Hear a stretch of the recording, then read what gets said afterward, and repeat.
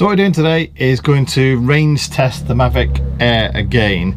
The last time I did it was like stock firmware, and I also tried some little range extender antenna booster things that didn't work so well.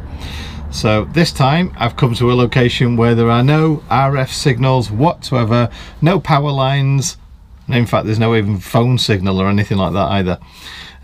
What I'm going to do is test the Mavic Air just with the very latest firmware on the remote control and the Mavic Air, and then I'm going to run something that allows you to switch over to FCC, not the CE transmission rules, which allows for a much stronger transmission signal back and forth to the aircraft, and supposedly it's what they use in America, so supposedly I would then get much further than I did before. So let's start the test off. I'm going to set off, like I say, all stock, and let's see how far we get.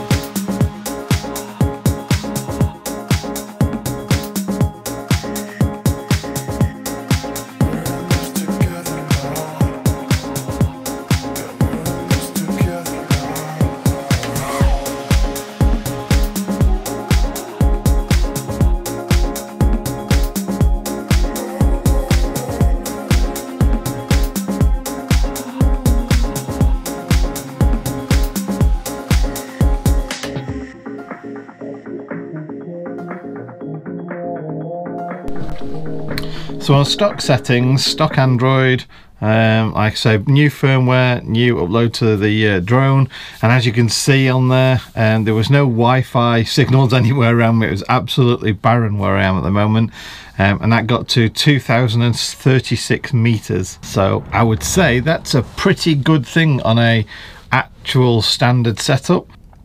So 2,000 meters is 6,561 feet. Now, if I remember, last time my test was something like 1,900 feet. Like I say, I've reset everything, that's why it's gone back into metric and not imperial. So I think what I'm going to do now is I'm going to go back to my last location where I tested the actual Wi-Fi extender, all that kind of stuff. I'm going to go there and then redo this test to see if I get further than I did last time. I think that's a fair test, because here, when there's no signals around and everything else, it could be that the lack of interference has led me to get this 2,000 meter range. So I'm going to pack up, drive about half an hour away and try it again. Right, so I'm back in the same location I was just a few months ago now, when I was range testing these stupid things that connected on that didn't work. But I'm here now just to test the stock firmware in the remote control and in the Mavic Air, and let's just see how far we get again.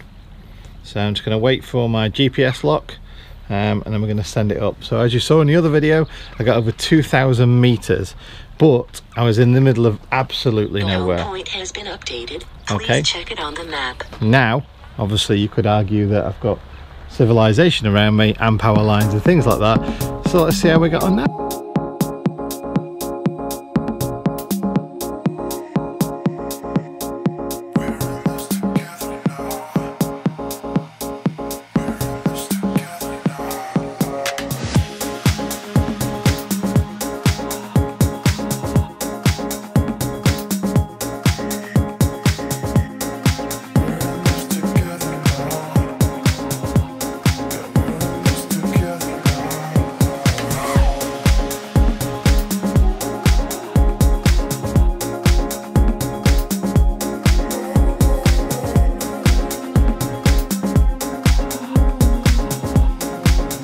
So I think that proved the point perfectly by coming back to the same location to compare range tests and things like that, because that was an abysmal range test, 300 and something meters.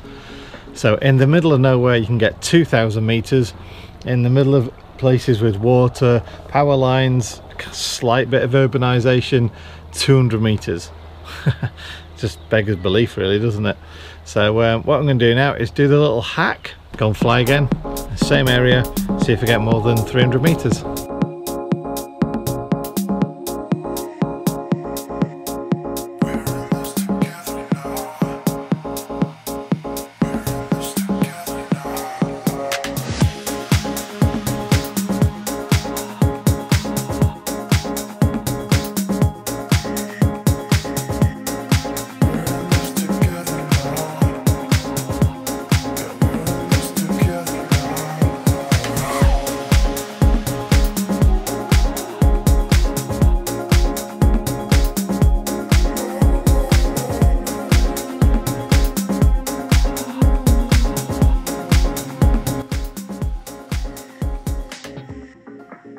So that just verifies that on the CE settings, as long as there is no interference on the Wi-Fi bands, and you can check that by clicking the little 3 dots at the top, clicking on the side where it shows the Wi-Fi symbol, and it'll show you all the available bands on 2.4G and 5G, and then it'll show you the interference, and all the red stuff means that that's a really busy kind of traffic area for that wireless range, and therefore it's going to have a problem as it moves around trying to get a great signal.